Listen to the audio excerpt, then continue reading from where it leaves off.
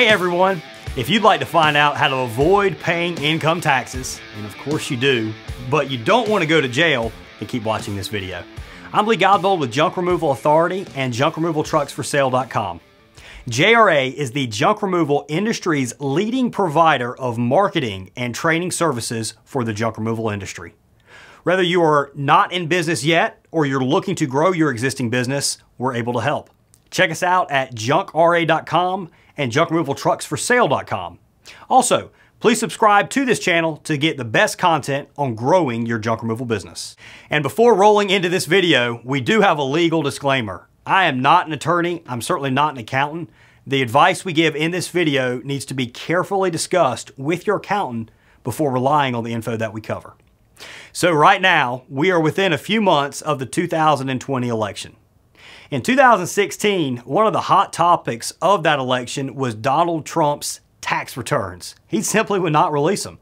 He said he was under audit and because of that would not release them to the public. Although that part probably was true, it likely was not really the reason he wouldn't release them. The real reason is likely he probably didn't want people to realize if they got his tax returns, he's not really paying a whole lot of income tax, most likely, even though he's a billionaire. The reason for that is our country's tax code is very favorable to business owners. But don't worry, you don't have to be a billionaire real estate mogul to take advantage of this.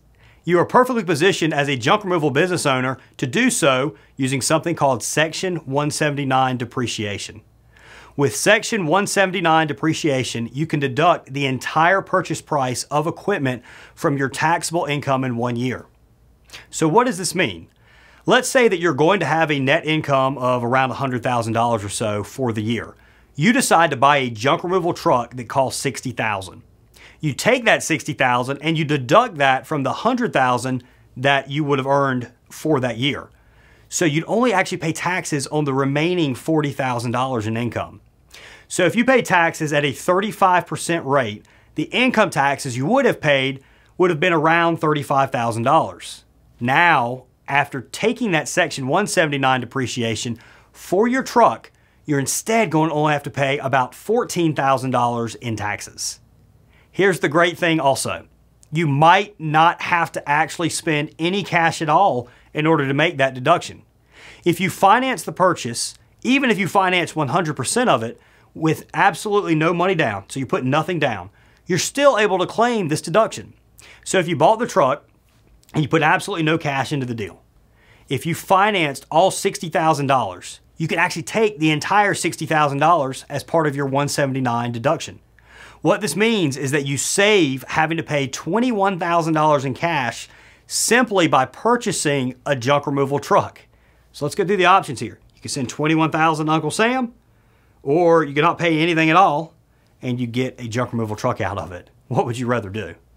The choice is pretty clear, isn't it? Now, there is a catch. There's always a catch, isn't there? If you sell this vehicle at a later date, you're going to have to do what they call recapture the depreciation. What this means is, let's say that that $60,000 vehicle is sold a few years later for $30,000. You'd have to do the recapture and pay taxes on the $30,000 sale price for the year the sale occurred on. However, if you were able to delay paying taxes, that is a key strategy that the rich employ in order to actually get rich. Now, here's something really important. The truck must be in service by December 31st to take advantage of this deduction. So you can't just have committed to the order. You must receive it and place it in service, so have it on the road doing jobs by December 31st in order to be eligible. As we approach the month of October, the window is almost closed on being able to purchase a truck from JunkRemovalTrucksForSale.com and take delivery by the end of the year. If you want to take advantage of this, you need to speak with Bud today by filling out the contact form on the JunkRemovalTrucksForSale.com website. The great thing with Section 179 is that you can really completely erase your federal income tax burden by taking advantage of it. That same $100,000 income could have taxes completely erased by getting maybe 2 trucks or buying more equipment to exceed the $100,000 in income. If you bought 2 trucks, say that's $120,000.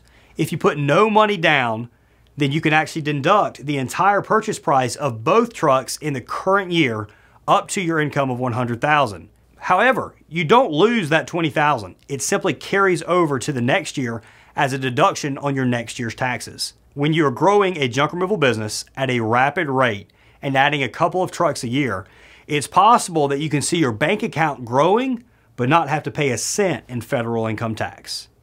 We here at Junk Removal Authority manage Google Ads campaigns, provide search engine optimization, and train current and prospective junk removal owners and their employees to help their owners obtain freedom in their life. We are helping hundreds of people right now, and if we don't work with you, we would love to help you too.